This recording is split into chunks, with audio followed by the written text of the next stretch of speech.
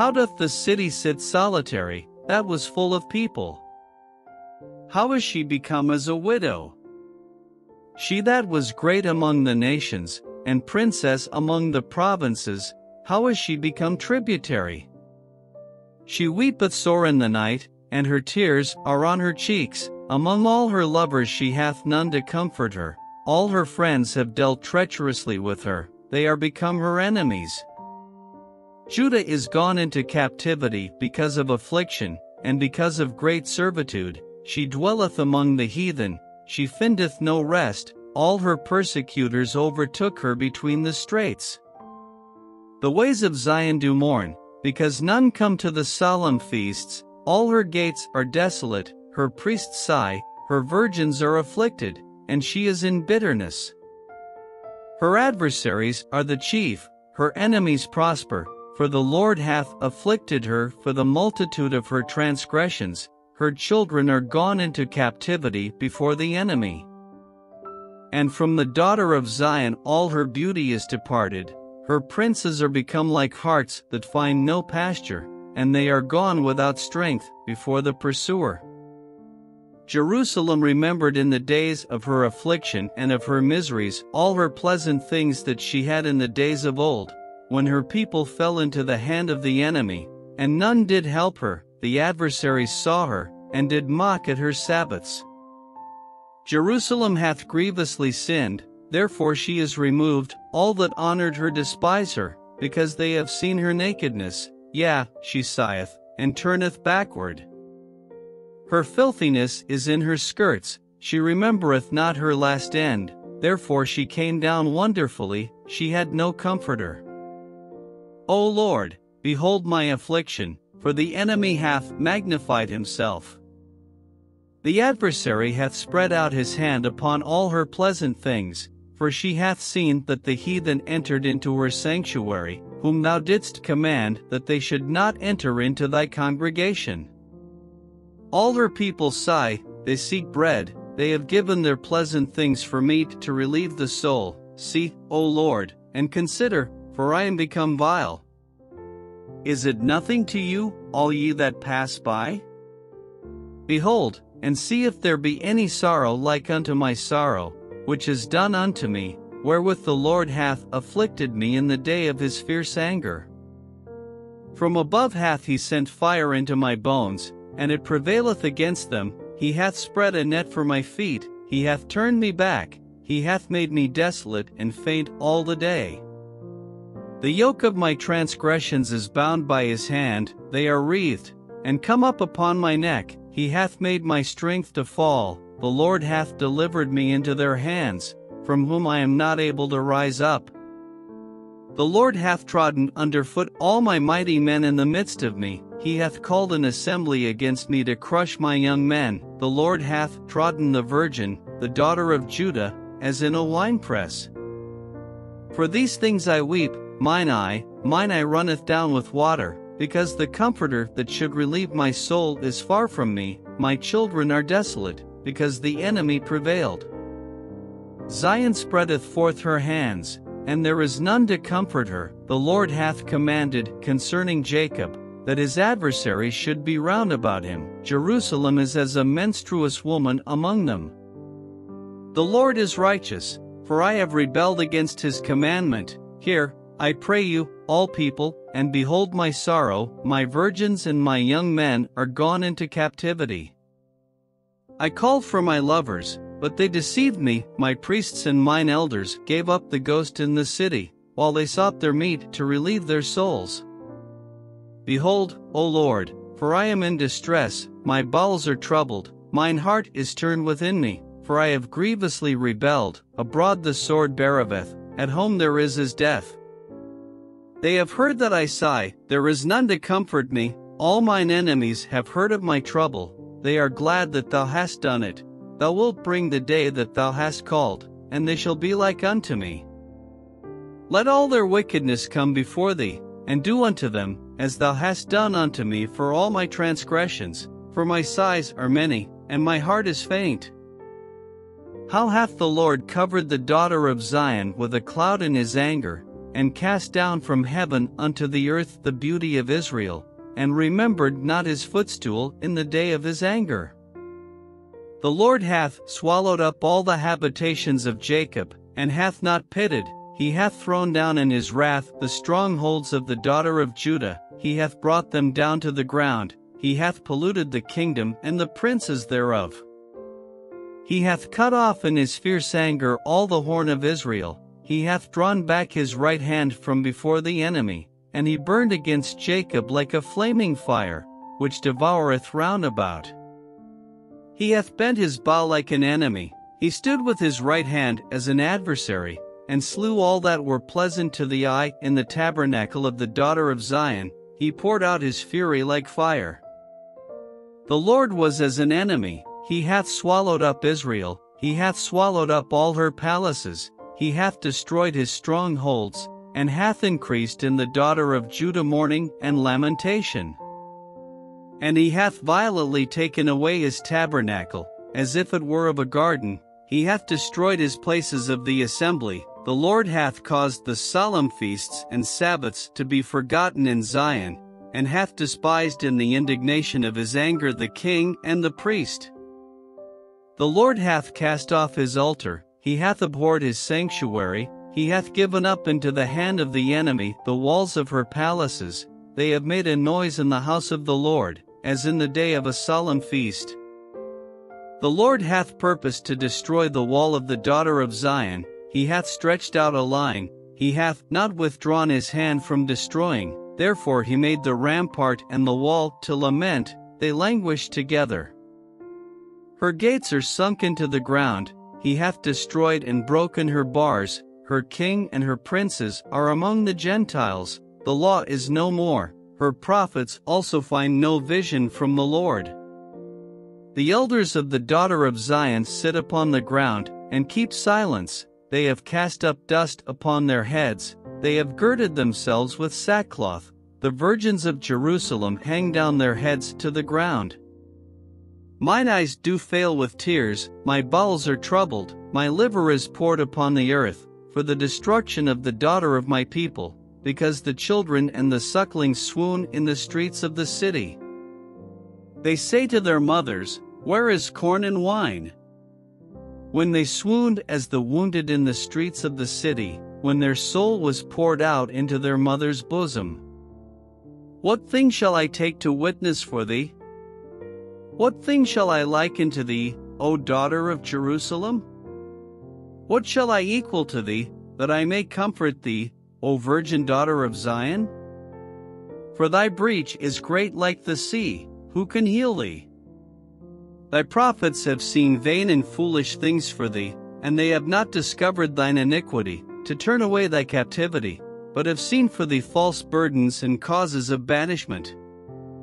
All that pass by clap their hands at thee, they hiss and wag their head at the daughter of Jerusalem, saying, is this the city that men call the perfection of beauty, the joy of the whole earth?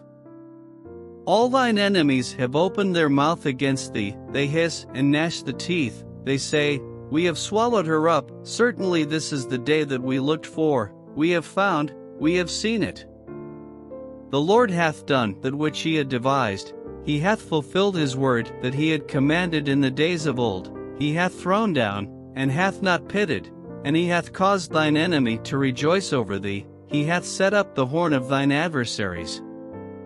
Their heart cried unto the Lord, O wall of the daughter of Zion, let tears run down like a river day and night, give thyself no rest, let not the apple of thine eye cease.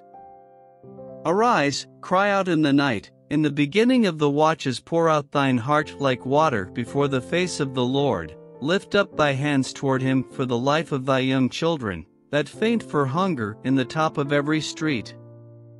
Behold, O Lord, and consider to whom thou hast done this. Shall the women eat their fruit, and children of a span long? Shall the priest and the prophet be slain in the sanctuary of the Lord? The young and the old lie on the ground in the streets, my virgins and my young men are fallen by the sword, thou hast slain them in the day of thine anger, thou hast killed, and not pitied. Thou hast called as in a solemn day my terrors round about, so that in the day of the Lord's anger none escaped nor remained. Those that I have swaddled and brought up hath mine enemy consumed. I am the man that hath seen affliction by the rod of his wrath.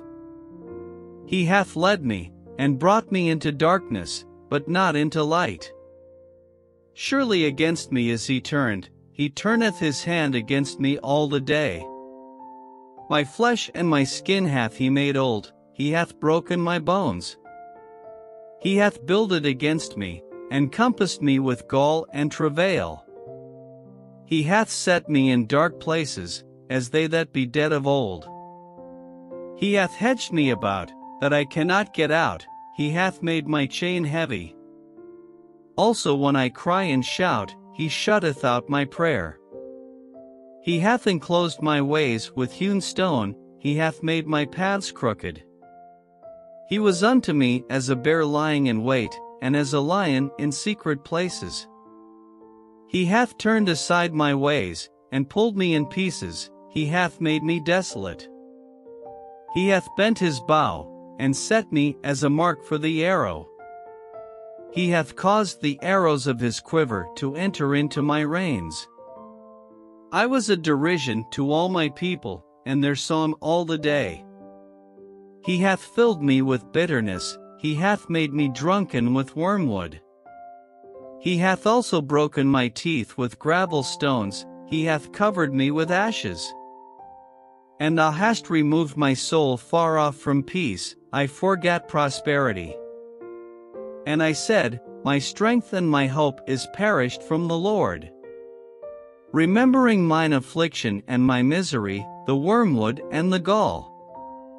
My soul hath them still in remembrance, and is humbled in me. This I recall to my mind, therefore have I hope. It is of the Lord's mercies that we are not consumed, because his compassions fail not. They are new every morning, great is thy faithfulness. The Lord is my portion, saith my soul, therefore will I hope in him. The Lord is good unto them that wait for him, to the soul that seeketh him. It is good that a man should both hope and quietly wait for the salvation of the Lord. It is good for a man that he bear the yoke in his youth. He sitteth alone and keepeth silence, because he hath borne it upon him. He putteth his mouth in the dust, if so be there may be hope. He giveth his cheek to him that smitteth him, he is filled full with reproach. For the Lord will not cast off forever. But though he cause grief, yet will he have compassion according to the multitude of his mercies. For he doth not afflict willingly nor grieve the children of men. To crush under his feet all the prisoners of the earth. To turn aside the right of a man before the face of the Most High. To subvert a man in his cause, the Lord approveth not. Who is he that saith, and it cometh to pass, when the Lord commendeth it not? Out of the mouth of the Most High proceedeth not evil and good? Wherefore doth a living man complain, a man for the punishment of his sins? Let us search and try our ways, and turn again to the Lord. Let us lift up our heart with our hands unto God in the heavens. We have transgressed and have rebelled, thou hast not pardoned. Thou hast covered with anger, and persecuted us, thou hast slain, thou hast not pitied. Thou hast covered thyself with a cloud, that our prayer should not pass through. Thou hast made us as the offscouring and refuse in the midst of the people. All our enemies have opened their mouths against us. Fear and a snare is come upon us, desolation and destruction. Mine eye runneth down with rivers of water for the destruction of the daughter of my people. Mine eye trickleth down, and saith not, without any intermission. Till the Lord look down, and behold from heaven. Mine eye affecteth mine heart because of all the daughters of my city. Mine enemies chased me sore, like a bird, without cause. They have cut off my life in the dungeon, and cast a stone upon me. Waters flowed over mine head, then I said, I am cut off. I called upon thy name, O Lord, out of the low dungeon. Thou hast heard my voice, hide not thine ear at my breathing, at my cry. Thou drewest near in the day that I called upon thee, thou saidst, Fear not. O Lord, thou hast pleaded the causes of my soul, thou hast redeemed my life. O Lord, thou hast seen my wrong, judge thou my cause. Thou hast seen all their vengeance and all their imaginations against me. Thou hast heard their reproach, O Lord, and all their imaginations against me. The lips of those that rose up against me, and their device against me all the day. Behold their sitting down, and their rising up, I am their music. Render unto them a recompense, O Lord, according to the work of their hands. Give them sorrow of heart, thy curse unto them. Persecute and destroy them in anger from under the heavens of the Lord. How is the gold become dim? How is the most fine gold changed? The stones of the sanctuary are poured out in the top of every street. The precious sons of Zion, comparable to fine gold, how are they esteemed as earthen pitchers, the work of the hands of the potter? Even the sea monsters draw out the breast, they give suck to their young ones. The daughter of my people is become cruel, like the ostriches in the wilderness. The tongue of the sucking child cleaveth to the roof of his mouth for thirst, the young children ask bread, and no man breaketh it unto them. They that did feed delicately are desolate in the streets, they that were brought up in scarlet embrace dunghills. For the punishment of the iniquity of the daughter of my people is greater than the punishment of the sin of Sodom, that was overthrown as in a moment, and no hand stayed on her. Her Nazarites were purer than snow, they were whiter than milk, they were more ruddy in body than rubies, their polishing was of sapphire. Their visage is blacker than a coal, they are not known in the streets, their skin cleaveth to their bones, it is withered, it is become like a stick. They that be slain with the sword are better than they that be slain with hunger, for these pine away, stricken through for want of the fruits of the field. The hands of the pitiful women have sodden their own children, they were their meat in the destruction of the daughter of my people. The Lord hath accomplished his fury, he hath poured out his fierce anger, and hath kindled a fire in Zion, and it hath devoured the foundations thereof. The kings of the earth, and all the inhabitants of the world, would not have believed that the adversary and the enemy should have entered into the gates of Jerusalem. For the sins of her prophets, and the iniquities of her priests, that have shed the blood of the just in the midst of her. They have wandered as blind men in the streets, they have polluted themselves with blood, so that men could not touch their garments. They cried unto them, Depart ye, it is unclean, depart, depart, touch not. When they fled away and wandered, they said among the heathen, They shall no more sojourn there.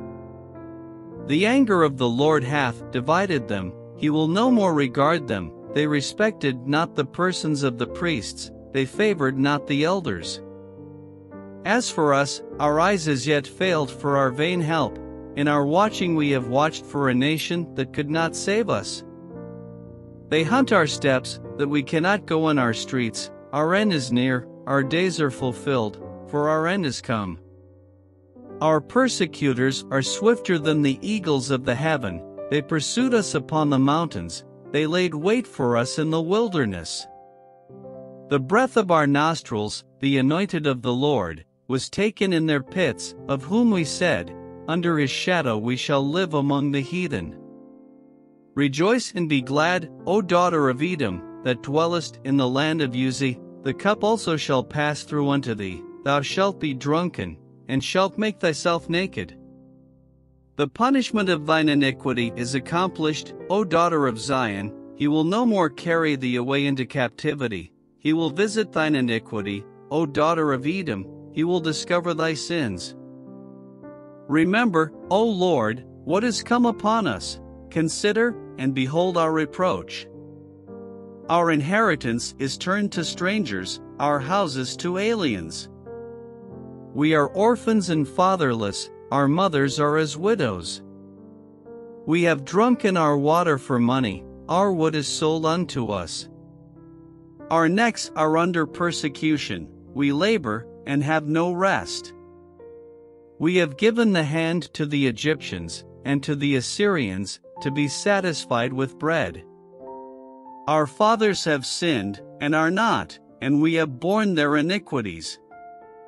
Servants have ruled over us, there is none that doth deliver us out of their hand.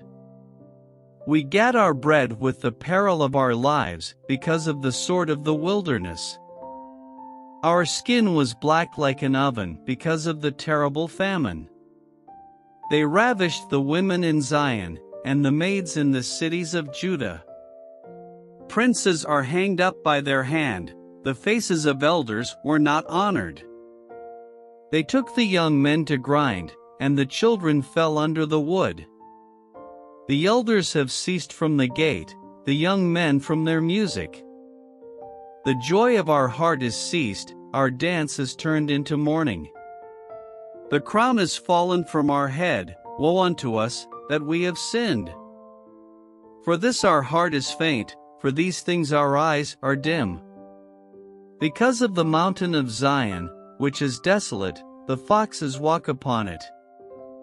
Thou, O Lord, remainest forever, thy throne from generation to generation.